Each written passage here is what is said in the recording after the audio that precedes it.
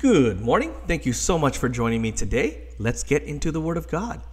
Let's go to the book of Proverbs, chapter number 14, and we're going to look at verse number 4.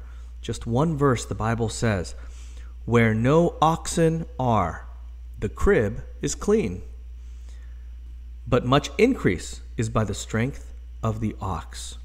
What does that mean? Well, first of all, the crib is where the ox sleeps. It's basically the stall, within the barn where the ox, rests and sleeps, overnight, and sometimes, eat, sleep there, and the taking care of an ox is not an easy task. It's very messy. It's very smelly, and it's not pleasant. And this verse says that where no oxen are, the crib is clean. So if you want a crib, and I know today's vernacular, crib means like where baby sleeps. Not what that means. Or sometimes even in slang terms, hey, coming over to my crib. I don't know why people use that word. That's kind of weird.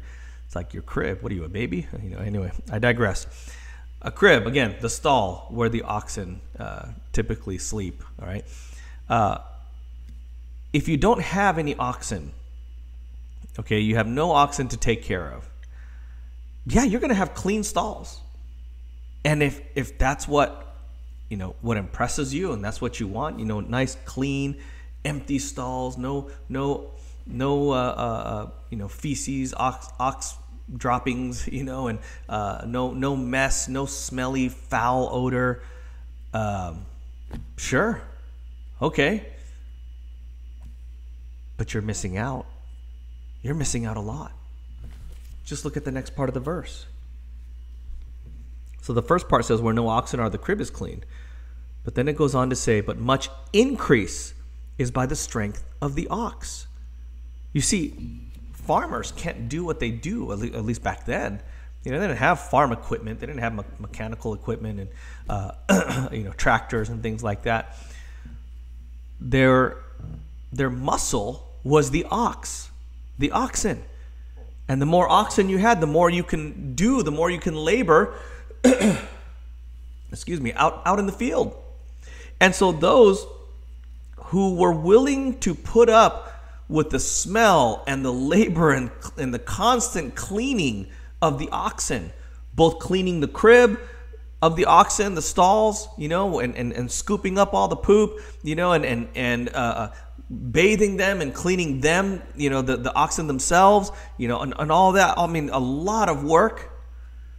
In exchange, they had a fruitful field because they had the oxen to help them to till the land and to farm the land. And so they had, much abundance, much fruit, because that's where the increase is. It's by the hand of the oxen, the strength of the oxen. That's there to help.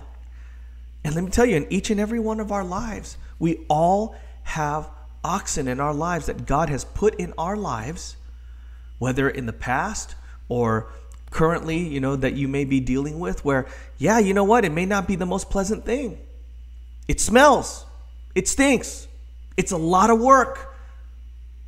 But God is trying to give you the increase. See, I've heard people complain about their past.